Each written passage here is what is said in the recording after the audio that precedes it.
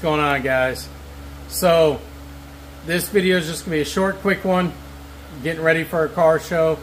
The Prelude is officially back on the road. I haven't done much Prelude content. There will be more of that along with the CRV. Trying to bust out what I can here. Excuse me, but as you can see, and might have just saw in the video, it is officially back on the road. New motor mounts. I'm going to enjoy the H23A1.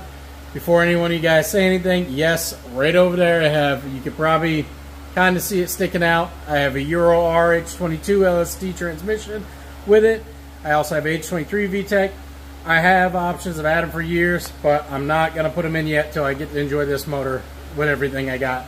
Probably going to throw a shot of nitrous on it and enjoy it for a little while. But today I want to do a little of it, and I am cleaning it all up. Just got done cleaning it. I didn't do as heavy of a detail as I did before. I didn't feel it needed it. It's just been sitting, honestly. I washed it. I did drive it over to Sweevel's garage. Randy took care of me. Got me done within like 24 hours. Took care of that side that had some of the scratch and needed some wet sand and polishing over there. And it looks phenomenal. You can't even tell. I mean, look at the job he did on that, guys. You can't even tell that that thing was hit back there. And the new wheels on. And that took, it was about I think about 6 months or more, if I remember. I'd have to look just to get that sucker in for that one wheel because they're custom work Equipo ones. Got my back to the 90 sticker on there. I do have new rear trim for the rear window.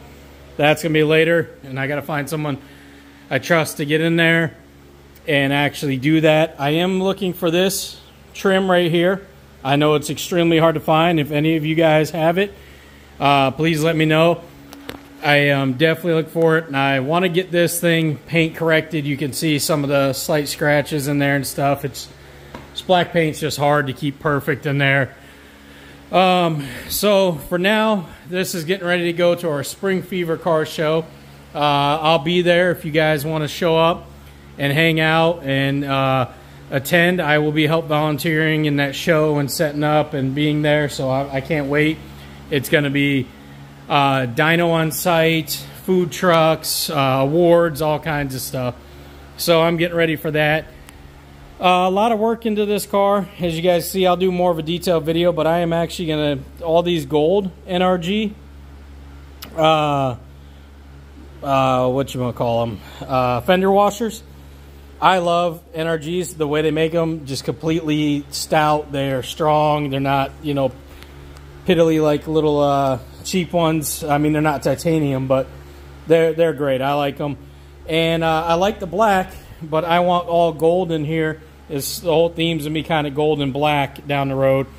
So I'm going to switch these ones out and change them over to gold and just clean everything up in the engine bay, ready for the show on Saturday. And she's just going to sit here and look pretty. But yeah, I just want to do a quick little video. I'll do more of a walk around explaining what I've done to this car so far. But it is back on the road. And of course, I won't be driving it much just because of work and life. And it's not a car you daily drive anymore.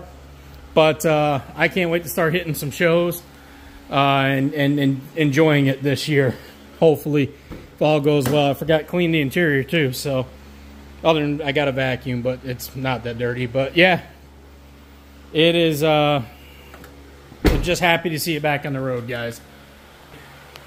Back on the road with my heart issues and my wrist still fucked up. I really didn't think I was ever going to get caught up on this stuff. Slowly trying, but yeah, I got those motor mounts in, which are a total bitch. There's a video on that if you want to check it out. But yeah, okay, stay tuned. Can't wait to film and put up some of the show on there and pictures. Spring Fever is going to be, it is going to be just, I think it's going to be probably the biggest turnout this year, just from what I've been seeing. So if you guys aren't there, you're missing out. So definitely check it out, Spring Fever in Sioux Falls, South Dakota. Just look it up on Facebook and you'll see. So, all right, guys, have a good one.